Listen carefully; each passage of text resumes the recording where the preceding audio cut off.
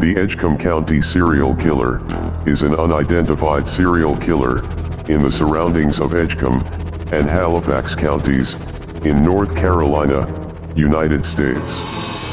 There are 10 suspected victims, all African American women, and the remains of 8 have been recovered. Because some of the victims had been found near the Seven Bridges Road in Rocky Mount, the culprit has also been called the Seven Bridges Killer. All the victims were black, engaged in prostitution and had problems with drug addiction at various times. Antoine Pittman has been convicted in one case.